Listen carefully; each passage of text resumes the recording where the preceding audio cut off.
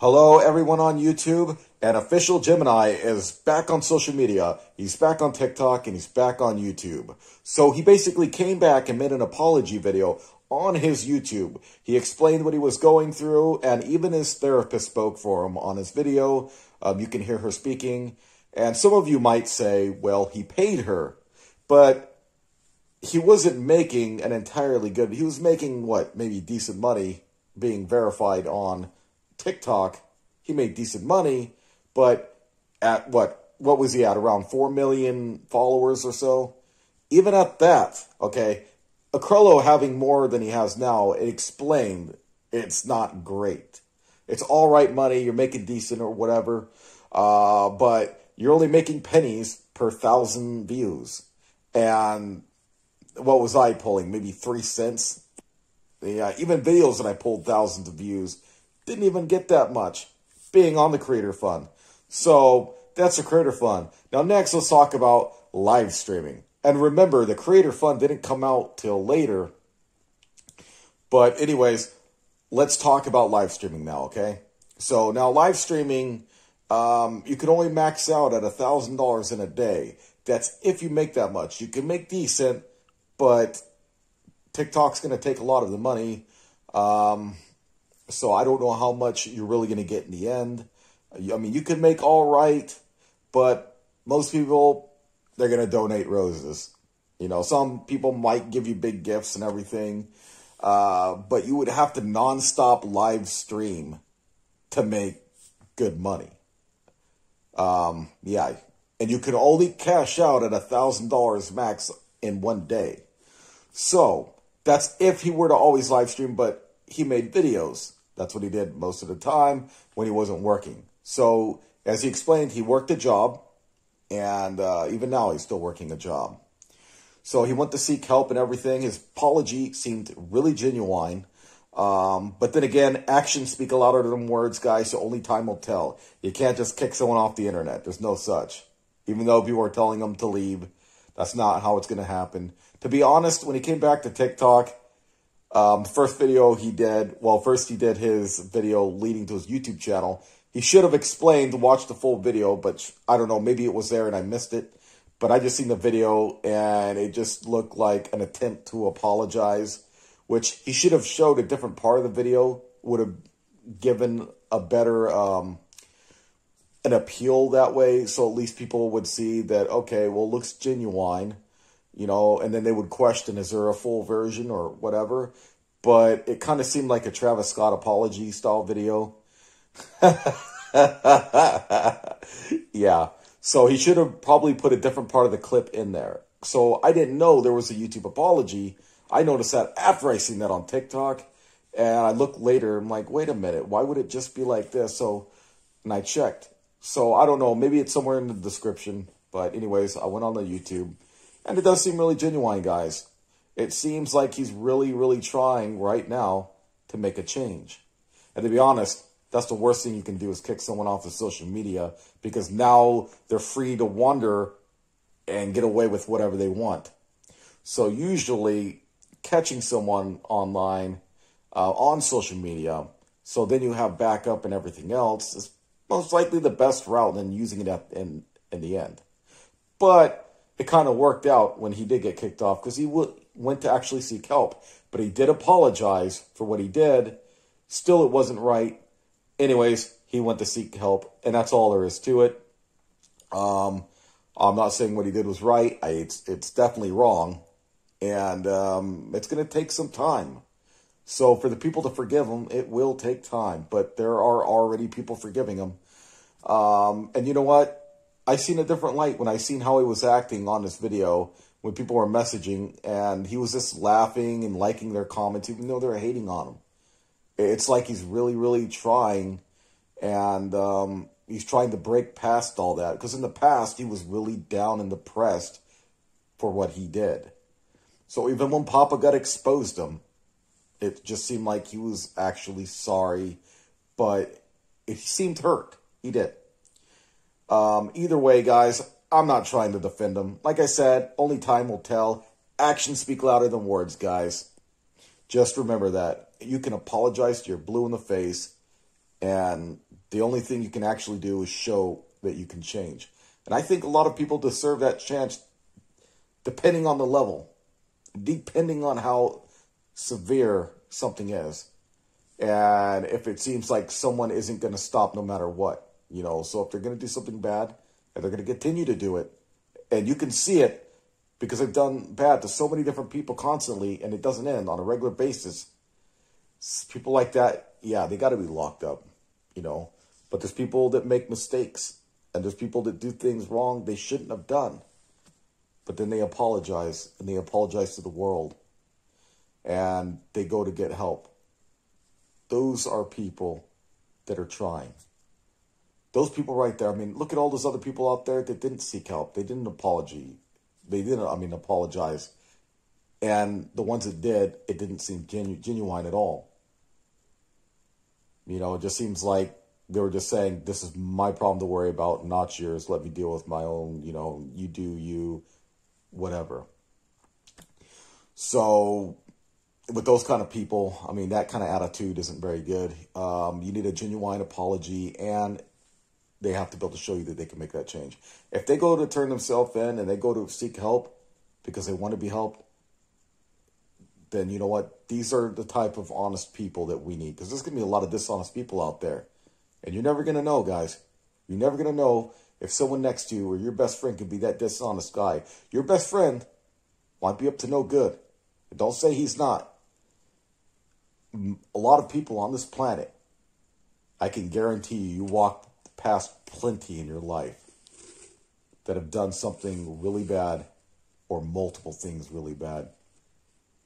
Things that can have them put away for a long time. So this is why, guys, sometimes it's better to spot the people that are willing to change than those that aren't. You know, because at least, you know, these guys will come forward. These guys will say something. The other guys, no, they're not gonna. You know, the other guys out there, they're only sorry they got caught. But people that actually go to make that change, guys, that's what counts. So stop holding something over someone's head for eternity. Once you see time goes by, let's just say over the years, whatever, no one has issues. And it seems like, wow, this person's made quite a change. They're doing great. I mean, they're going to church. They're donating money to organizations that need it. They're seeking help from therapy. All these things build up. And you can create a positive world, guys. I understood he shouldn't have did those things. Horrible. It's wrong. But in the end, guys, he came forward.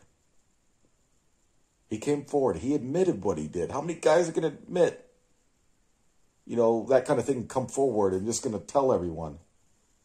Most guys would be shaking in their boots. They'd be too afraid to say anything. That is courage right there. Though, actions speak louder than words. And if he's not willing to change, you probably can't ever trust him again. So, hopefully, you know, he's in it for the long run and being a good guy. Because that's what the world wants. You should always be sorry for what you do in life. For the smallest things sometimes, guys. Sometimes you should say sorry. You know? And if I hurt people, hey, no matter what, I'm sorry. For little things out there, hey, I might maybe get a slight attitude every once in a blue moon or whatever. I don't know how often. Or, you know, or I might accidentally not catch your question. And it might have been one of value. One of them meant a lot to you. And you were with your family and you all asked that question together because you wanted to hear from me. And I'm sorry if I missed that. You know. And I'm sorry for all the ones that didn't get to jump in the games when I played Among Us on my main channel. I'm sorry for the ones that didn't get to join when we had like 80 viewers. And only 10 people could join. You know, I'm sorry. Even these small little things, and I will always be sorry for. And you know what? I can only do my best for such small things, guys. And even the bigger things, I can only do my best. And that's why I say, even for someone like Official Gemini, who's done quite a few, things that are unrighteous, at least try, guys. Try to give them the benefit of the doubt. Keep a wide eye, of course. You keep them in line. I expect you keep everyone in line so they don't slip up. Because I would rather have a good person around than not. If it could be that good person, and it could be someone that's willing to make a change, and they're willing to tell you about themselves, and they're going to tell you how sorry they are, and they're going to tell you, yeah, I did this, and I'm sorry. If they're willing to do all that, some people just go silent and leave. Look at, remember, guys, Joe Robe? You remember Joe Robe? Unnoble. The opposite of being noble. He just vanished. Official Gemini, he said he was sorry to when he spoke with Papa Gut and everything. He admitted what he did. And, it was, but what Papa Gut said was, it was disingenuous, but he admitted what he did. He didn't just jet and leave like Joe Robe. Joe Robe just, no trace. He up and left everything. So, even after people were providing evidence, which to this day, we'll never know what happened. We'll never know what happened with Joe Robe or anything like that. But you guys see, he didn't admit nothing. Joe Robe just left. He shut down his accounts and left. Like a dude running for the train. Or either that or running for Mexico. I don't know. Running for the border to leave. So they don't get busted. They were running to the border. Oh my gosh. I shouldn't be laughing about that, but seriously, guys. You see what I'm talking about. The people that are willing to admit that they're sorry. And stick around, after so many months, after what, a year he's been gone. And come back after receiving help and everything else. And trying to give it another chance. Where's Joe Robe? Where's Joe Robe, guys? But I'm just saying. Anyways, thank you for watching this video. I'm sorry, I know what I said is pretty repetitive. I'm not trying to side or stick up for anyone here. To be honest, guys, just take it day by day. And you know what? Actions speak louder than words. You guys remember that. If someone's going to ask for forgiveness, take it with a grain of salt and you keep an eye on them.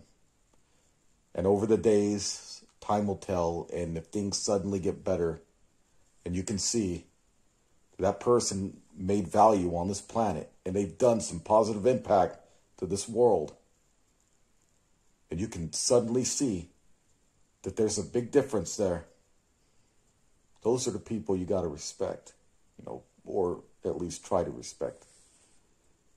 Because like I said, your best friend, guy could be next to you, could be up to no good, or that person next to you there, or your girlfriend, your boyfriend, whatever. They could be doing something really, really bad behind your back. And you wouldn't even know it unless you caught them. I'm just saying.